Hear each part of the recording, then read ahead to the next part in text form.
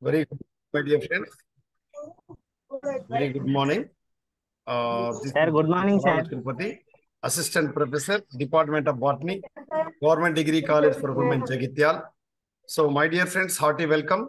So, today onwards, our eminent resource person will going to enlighten in the field of plant sciences and botany, all competitive examinations, including CPGET 2023, JL, DL, PGT, Gurukula JL, Gurukul DL.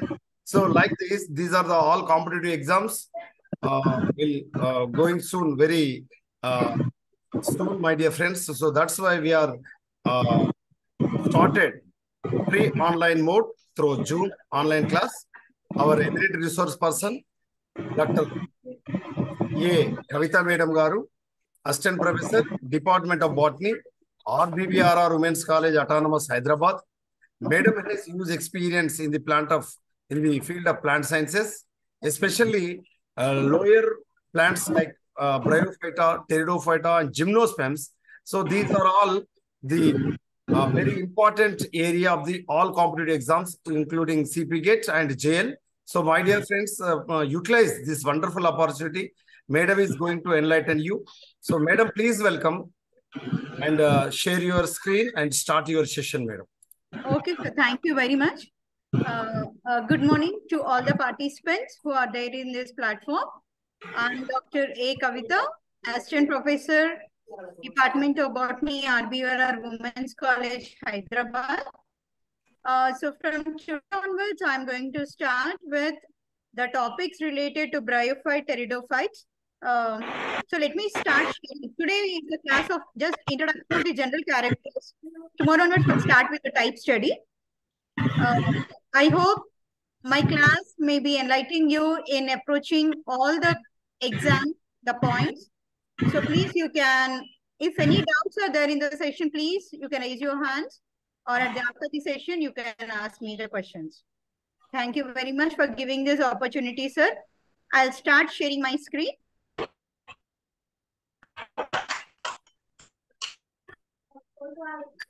I hope now you can see the screen. Yes, madam. Yes. Yes. Okay. Thank you very much, sir. Now, so we are going to start with today generally the general characters. So before starting with any of the lowermost plants or any plant kingdom study, first of all, we should have a glance on what are the general characters in all the respective lowermost plants like bryophyte. Generally, what are the characters we can observe in almost all the genera belonging to that particular plant group. Now, so if you are going to start with the bryophytes, first and the foremost thing I want to tell you that these bryophytes, they are the lowermost plant group of non-flowering plants. And they have been, so by this bryophyte, the term bryophyte, it is derived from a Greek word, which is called as bryon and phyton. Phyton, as we all know that, it is plant body. What do you mean by bryon? Bryon means it's a moss. Moss means a soft material, a spongy material, which is always fleshy. That means to say, it will be absorbing water. It consists of moist content in that. It always appears fleshy in their appearance. So that's why we call it as moss. Okay. So they are evergreen, like due to the moisture presence in their plant body, in the nature, they will be remaining evergreen. So we call it as a moss plant. Commonly, all the bryophytes, they represent it as the moss plants.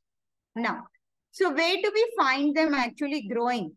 So these bryophytes, they are going to find, or they grow in the humid and the shady places. They always prefer shady places. That means that does not require much of sunlight. Okay. Only a little amount of sunlight, that is a shade, is sufficient for them to grow.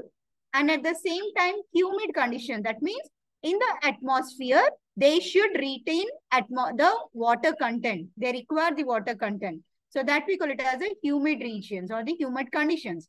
So bryophytes always prefer to grow only in this humid and the shady places. Now, and when we also observe in detail about where can we find this humid and the shady places? Generally in the banks of the rivers and the lakes.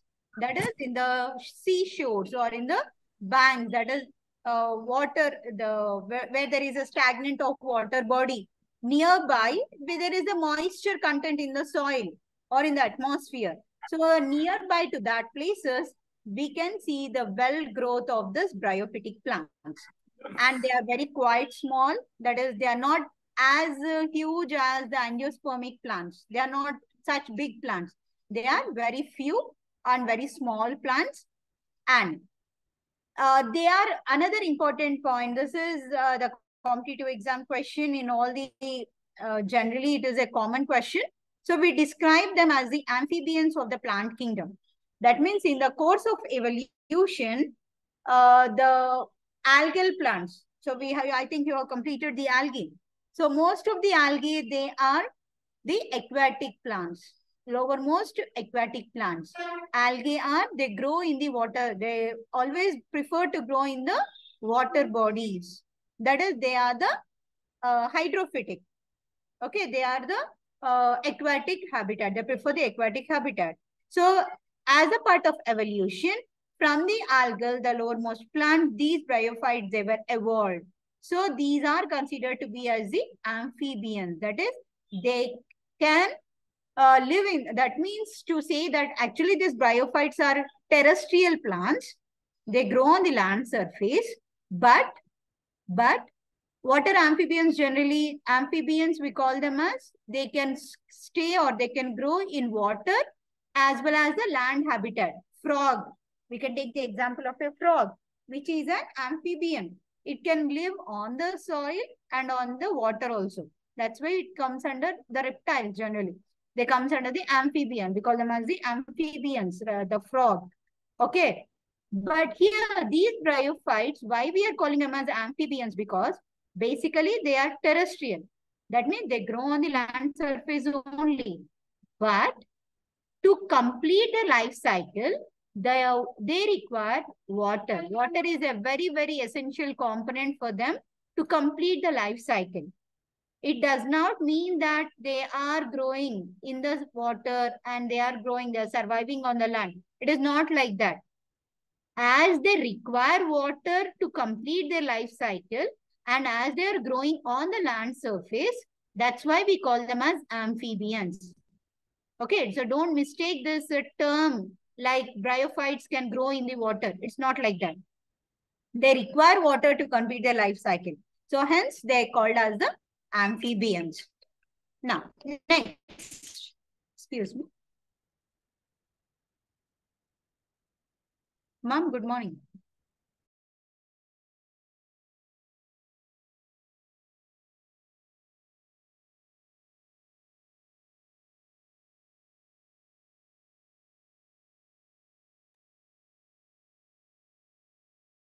Excuse me, sir, 1 second. I'll just be back within few minutes.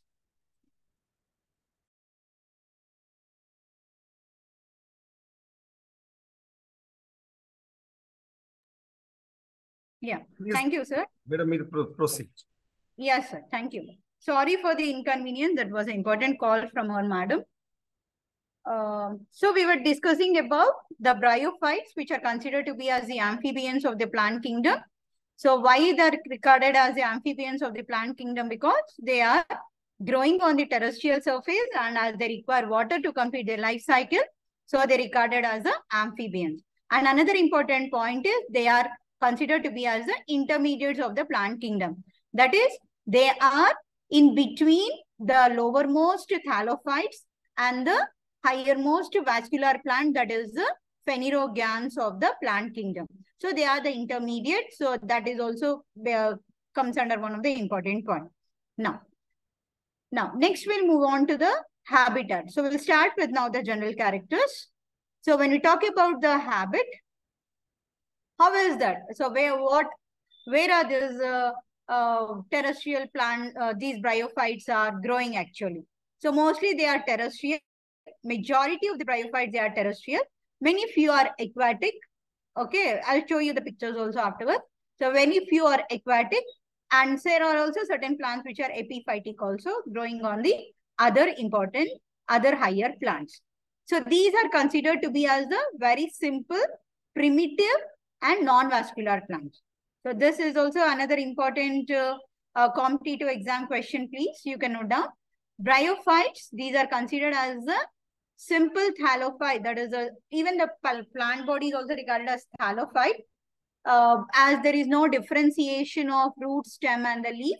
They are the primitive and also non-vascular. They does not have any vascular tissues present in them.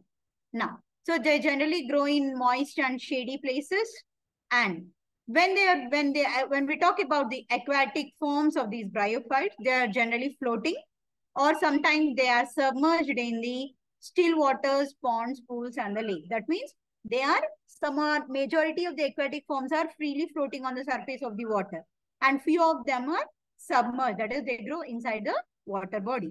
Now, when we talk about the terrestrial forms are generally found on the soils, on the land surface, or at the banks or the rivers, on the lakes, and on the wet walls. Okay, so generally during the rainy season, we appear the green color carpet-like structure appearing on the walls. The walls which are under continuous moist, they are continuous wet. So we can see a green color cushioned padded-like structure appearing on the wall. So those are the bryophytes. And also in the services attached to the wet rocks. So where there is shady, where there is no direct sunlight falling on them, in that places, we can see the growth of these bryophytes, the terrestrial forms. Now, when we talk about the epiphytic forms, example, I can tell you it as a funaria. So these epiphytic bryophytes, they appear to be growing on the branches and the trunks of the higher plants, that is the higher trees. Now, so when they live in the soil, okay, so as I told you, mentioned they are the amphibians. They live in the soil and are dependent on water just for only reproduction. To complete the life cycle, they depend on the water. Now, you can see these are the few examples like Markantia, this is the Targonia, Plagiocasma, this is the Polytrichum, this is Anthoceros, Riccia. Okay, these are all the, so you can look into here. This is a log. Okay, a huge log of the plant. So this is under a shady place, not getting too much of sunlight and moist. So you can see the growth of this bryophyte. It appearing like a moss, a carpet-like structure, green color carpet-like structure here, developed and the growth on this land, on this log, on the trunk of the plant body. This is a bryophytic plant. Now, next we'll move on to this is regarding the habit and the habitat where the plant, where these bryophytes are growing. Now, when we talk about how the external structure, the plant body, how it appears. Now, so here I can call the thallus of the bryophyte as a thallophyte also. The lowermost bryophytes, the plant body is represented as thallophyte because there is no differentiation here of stem, root and the leaf, just like algal members. There doesn't, though they are autotrophic, but the plant body is not differentiated into root, stem and the leaves. So that's why we call them as the thallophytic. Lowermost bryophyte, they are thallophytic. And the thallus, that's why we're calling here the plant body as a thallus, thalloid plant body. And it is dorsiventral. Yes, Santosh, you have raised your hand. Any doubt?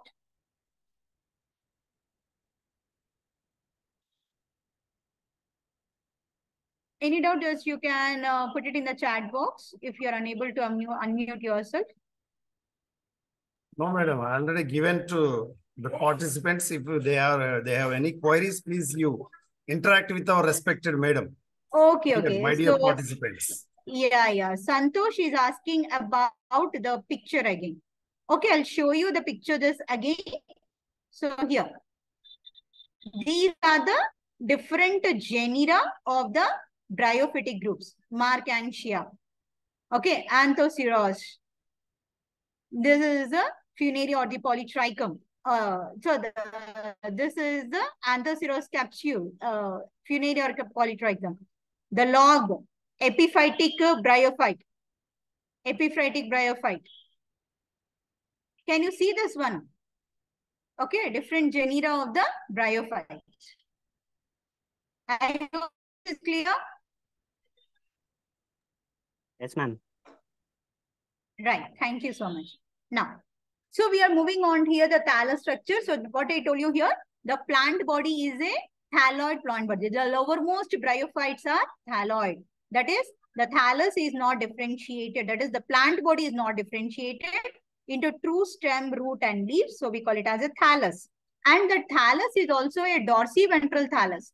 That means to say, the dorsal side, that is the upper surface of the, what we call it as the plant body, it is different from the ventral side.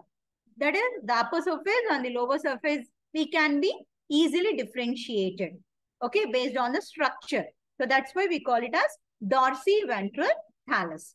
And next important point is, in the life cycle of this bryophytes, we can see two distinct generations. We call that as gametophyte and the sporophyte. I repeat this, the life cycle of the bryophytic plant, it consists of two specific generations, two distinct generations. We call them as gametophytic generation and the sporophytic generation. Now, the main plant, that is the adult gametophyte, the adult gametophyte, the adult plant body is the main parent plant body is a gametophyte. So this is a very, very important, again, a competitive exam question. In bryophytes, the dominant phase of the plant or the parent plant is in which phase? That is a gametophyte. Why we are calling it as a gametophyte? In the due course of our slides, I'll tell you. So you can please note down this. In bryophytes, the dominant phase or the adult plant body is a gametophyte. And remember, this is independent.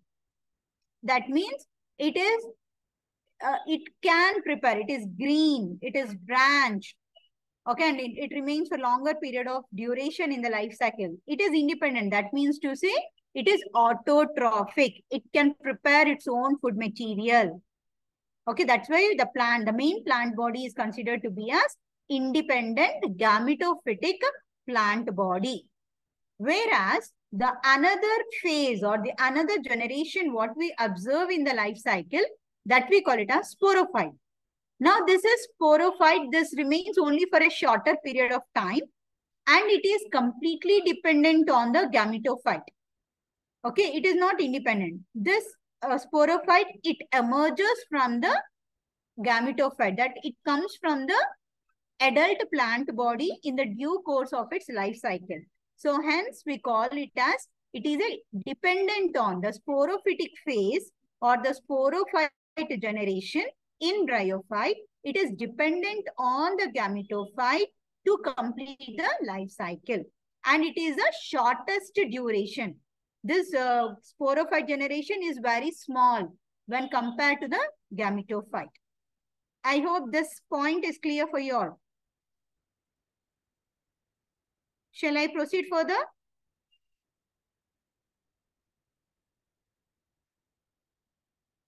Shall I proceed further?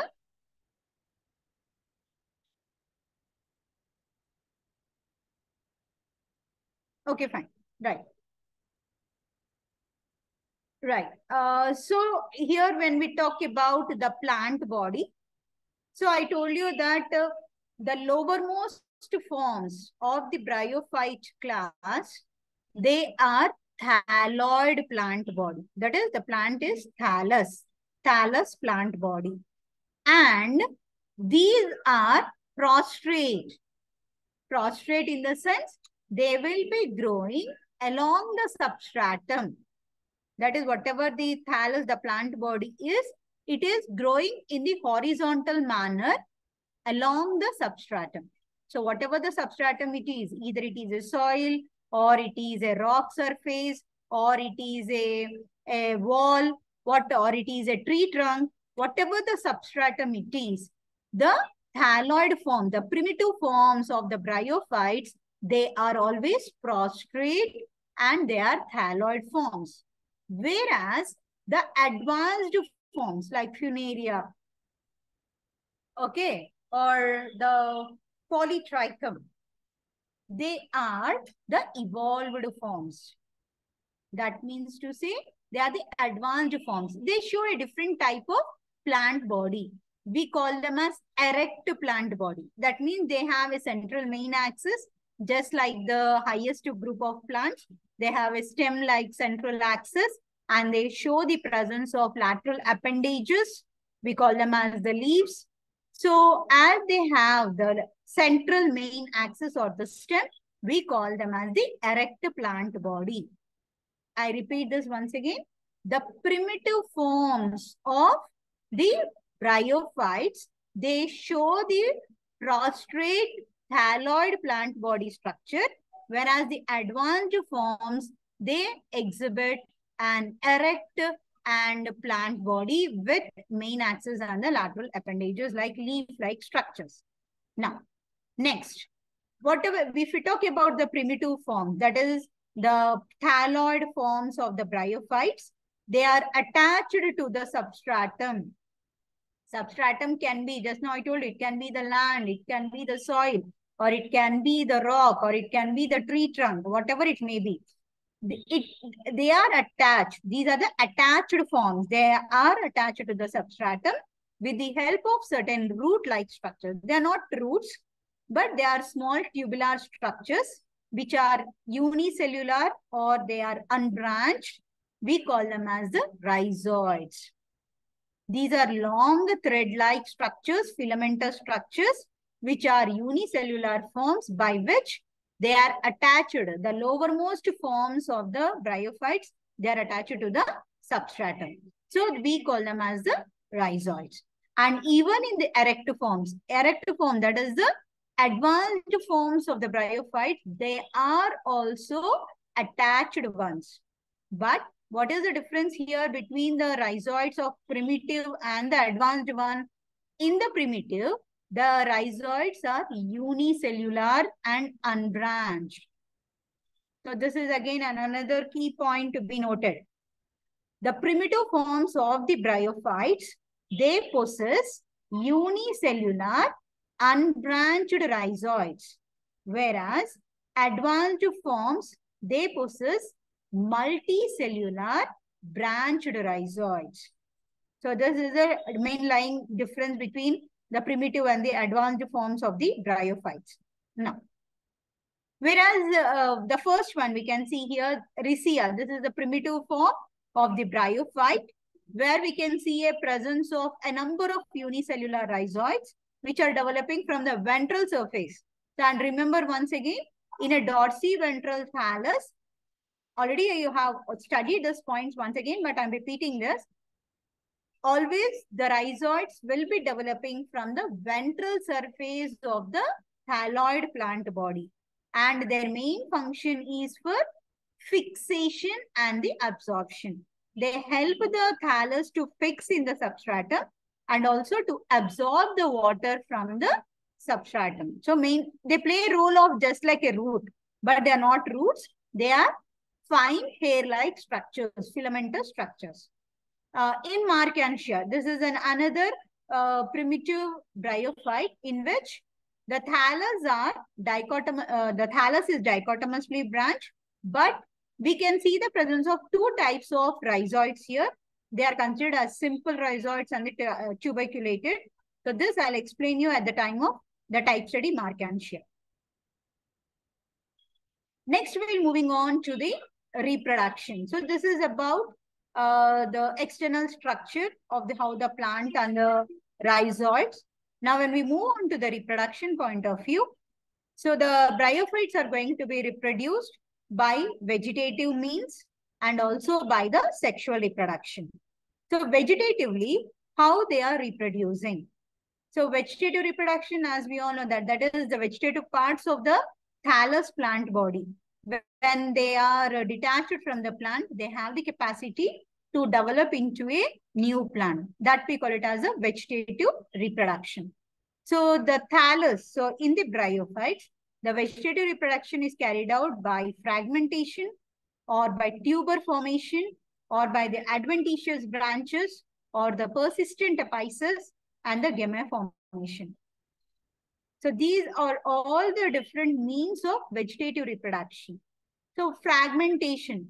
So what is fragmentation here? That is when the plant body is under the condition of death and decay, that is almost its life cycle is finished. It is almost to death. So whatever the older parts are still alive, that parts, when they are detached from the main plant, that is having the capacity to divide and develop into a new thallus. That we call it as fragmentation. That means any part of the vegetative thallus, if it is getting detached by accidentally or by decay of the plant body, if they are separated, getting separated from the plant body, they have the capacity to rejuvenate, to regenerate into a new plant. That process is called fragmentation. Next is tuber formation. So tuber. So what are the tubers? Tubers are some swollen structures which are storing the food material in them during the favorable conditions. Now, so the tips of the branches. So there are certain genera in which the tips of the branches, they are going to store the food material in them. We call them as the tubers. Generally, we call them as the bulbils, which are storing the food material. Okay. So these tubers, when they detach from the plant, they will, by the returning of the favorable conditions, they utilize that food material, whatever are stored, and they are dividing and forming a new plant again. That is a tuber formation. Next, when we move on to the adventitious branches, that is the branches are which are developing from the lower surface of the thallus. When they are getting separated from the plant body, they develop into a new plant. This is called as an adventitious branches of vegetative reproduction. Next is persistent apices. What do you mean by this? The apical portion of the thallus where the tissue is little bit very thick walled. Okay, just like a meristematic activity in the higher plants. The margins or the apical portion of the thallus, they have the capacity of developing into a new plant. So that we call it as persistent apices. Persistent, they are alive for a longer period of time. Okay, they are not getting, they are not having any death for that. Okay, they will be persistent, they will be alive, they will develop, they have the capacity of a meristematic activity of developing into a new plant. That we call it as persistent apices. Next comes to the gemma formation. What are these gemma? These are some specialized bodies, vegetative bodies, we call them as reproductive, propagating bodies, which are developed on the adult plant. Okay, so they are multicellular. They are going to store the food material in them, just like a spores. Okay, so they are developed in the specialized structures called as gemma cups. Now, in this gemma cups, when these gemma, these bodies, when they detach from the plant body, they will, these gemma, they germinate and have the capacity to develop into a new plant. Okay, so they're just acting like a spore, that is in the sporangia. When the spores are liberated out, these spores, they will undergo germination and develop into a new plant. The same like that, gemma are the specialized structures which are observed or developed on the plant body, on the adult plant body. Okay, so these are the different modes of vegetative reproduction where they can undergo vegetatively, they can reproduce in the bryophytic plants. Now, when we move on to the sexual reproduction of these bryophytes, we can see here the sexual reproduction in bryophytes is represented by oogamous type of sexual reproduction. Now, what is this oogamous type of sexual reproduction? the reproduction were carried out with the help of two different gametes, two different reproductive organs. So simply we can define the oogamous means the sexual reproduction in which the male reproductive organ and the female reproductive organ, they both are physiologically and morphologically. If they both are differing from one another, then that type of reproduction is called oogamous type of reproduction. And here, as I told you that the reproductive organs are different. That is male reproductive organ and the female reproductive organs. Morphologically, that is structurally as well as functionally. They both are differing. So in the bryophyte, the male reproductive organ, we call it as antheridium. And the female reproductive organ is called as archegonium. I repeat, in bryophyte, the sexual reproduction is of oogamous type and the male reproductive organ is considered as the antheridium and the female reproductive organ is called as the archegonium. The male reproductive organ antheridium, at the time of reproduction, it is going to produce the male sexual gametes. We call them as antherozoids. The male sexual gametes developed by the antheridium, we call them as antherozoids. Whereas archegonium, the female reproductive organ, it is going to produce the female gamete. We call it as ovum or egg cell. Now, so as we told you that the male and the female reproductive organ, that is antheridium and the archegonium, they both are morphologically differed from one another. How we can say that they are morphologically different? Because antheridium, it is a globose structure. Okay, that means to say it is going to have a small stalk. That is, it is having a stalk or a stem-like structure at the base, what we call it as stalk, and a body, and a globose body. Okay, we call them as globose antheridium. Okay, so the stalk, it is a multicellular structure. That is the base of that antheridium. It is a multicellular, and whereas the body, that is the globose body, what we talk about. So that, I'll just annotate here. Okay, I'm going to take a pause here.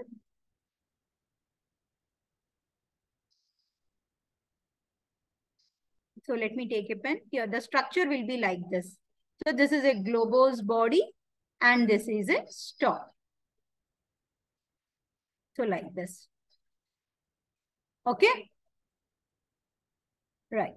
So globose body and a small stalk. The globose body here, it is a it is going to surrounded by, and another important point to be remembered here in exam point of view is the reproductive organ, the antheridium and the archegonium in bryophytes, they are surrounded by a protective layer, what we call it as jacket layer. The outer jacket, which acts like a protective layer for the internal gametophytic tissue. I repeat this once again, the participants, please make a note. The reproductive organs, antheridium and the archegonium in bryophytes, they are surrounded by a protective layer of jacket layer of cells. They play a role of protecting the internal gametophytic tissue. Okay, so the antheridia here having a multicellular stalk and a globose body, and a globose body here is surrounded by an outer jacket layer, and what we call it as below that, it consists of an antheridial wall, and internally we can see a gametophytic tissue which is called as androcyte mother cell tissue, which are going to develop the antherozoids, the male gametes. And these antherozoids, they are motile. So this is a another important point to be noted. In bryophytes, the male gametes, we call them as either spermatozoids or antherozoids, one and the same. They are motile gametes. The male gametes are motile. They are moving. They can able to move from one place to another place. They are consisting of, the movement is mainly due to the presence of flagella. And the number of flagella are 2 in number.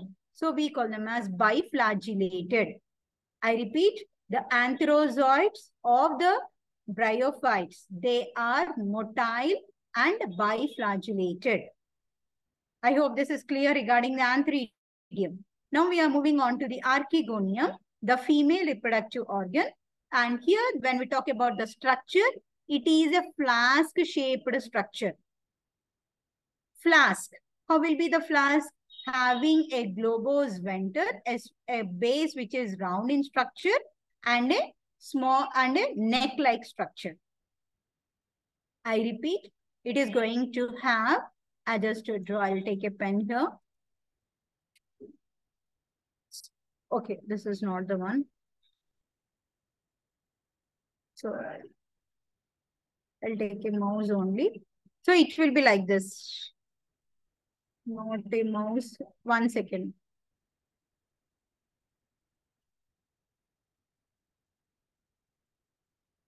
Spotlight. I'll take a pen.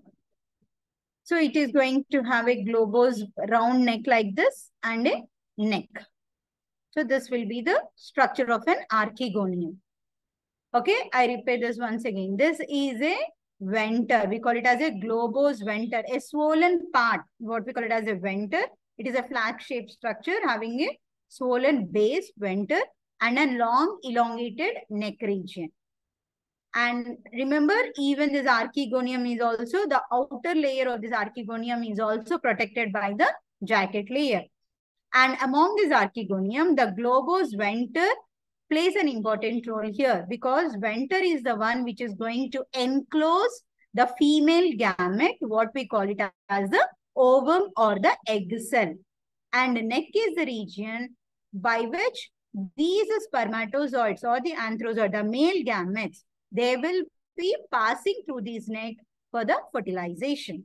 So neck and the venter together form a flask-shaped archegonium in the case of bryophytes.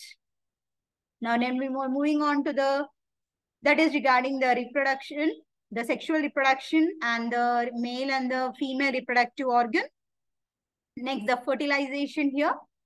Now, once the male gamete and the female gamete, when they are getting, when they get matured, then the process of fertilization will take place. Now, from the antheridia, the male gametes, the antherozoids, they have to reach the venter or the archegonium for uniting with the ovum, that is the egg.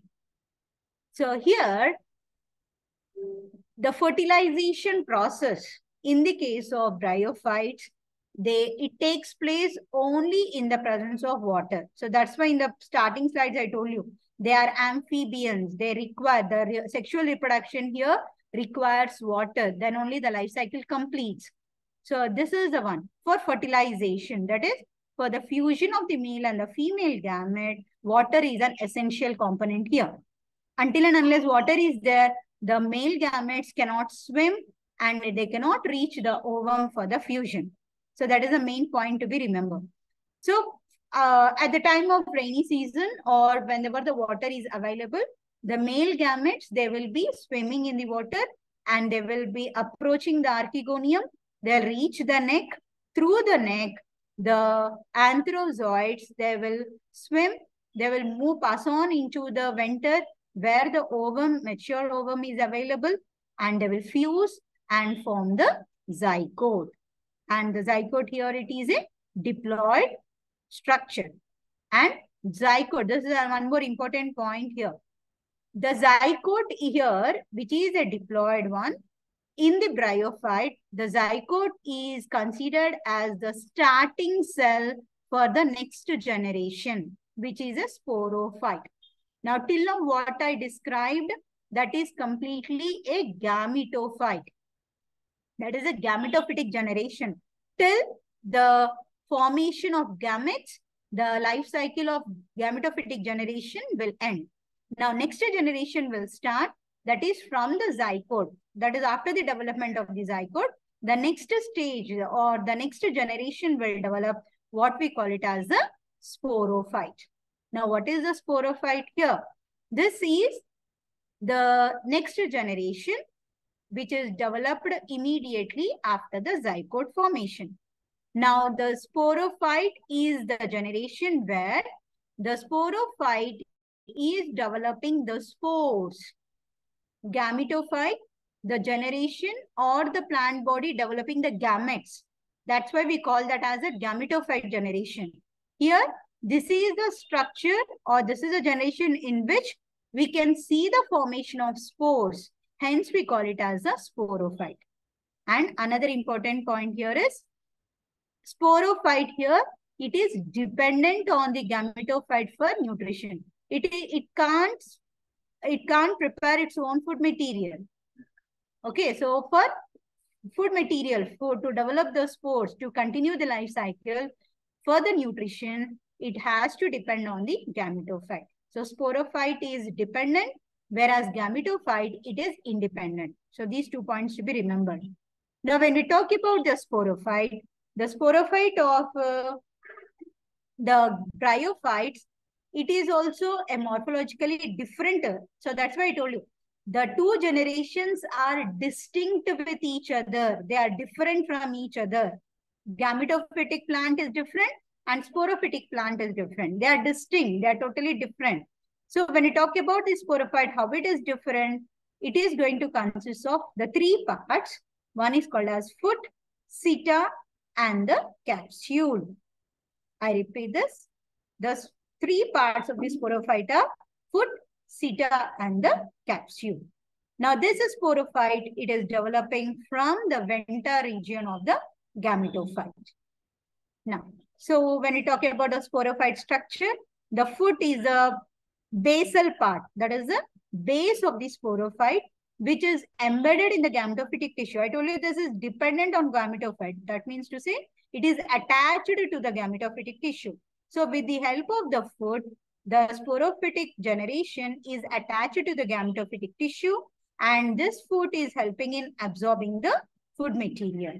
Now, next comes the seta. The next part, what we talk about the seta, it is acting like a conducting tissue. That means just like it is helping in supplying the food material from the foot region to the capsule region. So this capsule, this is the most important part of the sporophyte, where this capsule is going to develop or it is going to enclose the spores. Now these spores, they are non-motile. They are dispersed through the wind, and these spores, they germinate when they are released from the capsule or from the sporophyte. They will be germinating and developing into a new adult plant or the gametophyte. Okay. Now, so these bryophytes, they exhibit the regular and distinct alternation of 2 generations, namely gametophyte and the sporophyte. So we call them as alternation of generations. I repeat, in bryophytes, we can see 2 distinct generations, that is gametophytic generation and the sporophytic generation. They both are different from one another. They both are alternating with one another. Gametophytic generation, it is alternate with the sporophytic generation. For it, within a single life cycle, we can see the presence of these 2 generations. So such a phenomenon is called as alternation of generation. So this we observe in the bryophytes. This is again a key point to be noted in the competitive exam. So which type of alternation of generation is observed in bryophytes? That is a gametophytic generation alternating with the sporophyte. That means to say adult plant is a gametophyte. I repeat, adult plant is a gametophyte. It alternates with the sporophytic generation. Okay, it is vice versa in pteridophyte. In pteridophyte, sporophytic generation will alternate with the gametophytic generation. So don't get confused. So this is a very important point to be noted. So gametophytic generation alternating with the sporophyte. So that's why gametophyte is the main plant of the bryophytic generation or the bryophytic plant. I hope this is clear for you all. So this is regarding the overall a general study or the general characters of the bryophytes. I'm stop sharing. Okay, this is about the general characters of what are the important points always gets repeated in the types, that is in the type studies. So all that I have focused. So anything yet to be, from tomorrow we'll start with the type studies. So any doubts regarding this, please? Anyone?